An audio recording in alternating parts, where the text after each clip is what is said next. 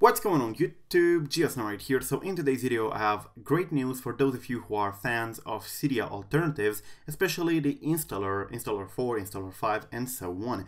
The AppTapp team, who are managing now the installer 5 and installer 4 projects, decided to make the installer 4, their previous version, completely open source under the MIT license. This is actually very good because this helps people to actually look into the project, to learn, and of course, as you probably know, our entire jailbreak community is based on people being able to learn how things work and of course putting that into practice, into jailbreaks, tweaks, Cydia alternatives, and so on.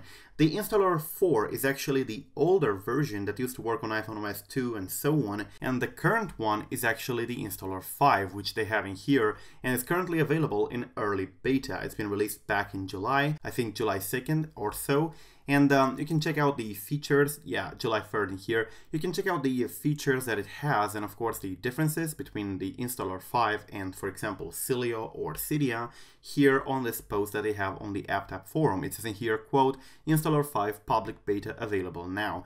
And there is a huge list of features and of course the reasons you should get the installer 5 once it's completely out. But yeah, if you're not aware of it or how it looks like, it's basically this in here. They have an ad video that is available. I'm going to link it in the description down below. And it's actually looking quite a lot like Cilio because it does have that normal iOS 12 App Store interface design kind of thing.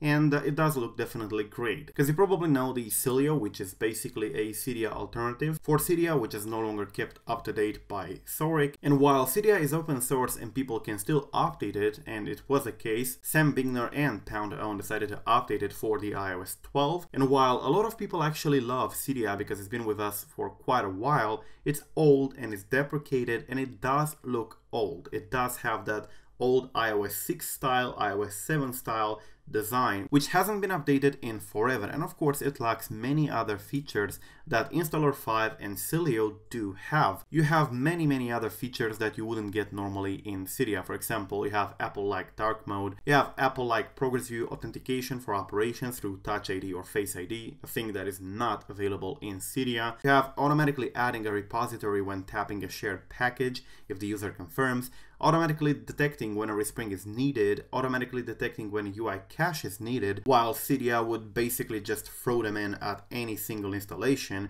which takes time and resources from the phone and of course makes you wait through a UI cache and a respring, which is not necessary many of the times. You have backup repositories and installed packages, again, a thing that you do not have in Cydia. You have a beautiful design, it says in here. Well, that is of course depending on what you like, but the iOS 12 App Store-like design is definitely looking good. You have a community-generated feature page compatible with rootless JP, which is basically rootless jailbreak, customizable interface, dark mode for Big Boss web depictions, disable icon fetching, fast source refresh and so on, and follow a developer. And there are many other things. You have OLED dark mode supported, notifications for when a developer you follow releases a new package.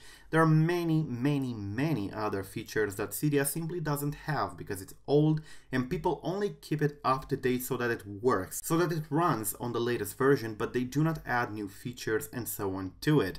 So basically the AppTapp team, which is currently developing both the installer 5 and the installer 4, decided to make the installer 4, the legacy one, finally available for the general public. Now, even though this is old, as I said, this has a very big value for the community because this is something that you can use to learn how it's done, how the packages are being installed, how you can handle packages from a repo and so on. And these, although old, do have a significant value for somebody who is getting into the jailbreak community and wants to learn how to program this kind of things. Yes, it may not be relevant for the iOS 12, but for that you have the installer 5, which is compatible with iOS 9 all the way up to iOS 12. But the installer 4 is indeed holding a special place in many people's memories with the jailbreak community, since this was back in I think 2007 or 2008 and 2009.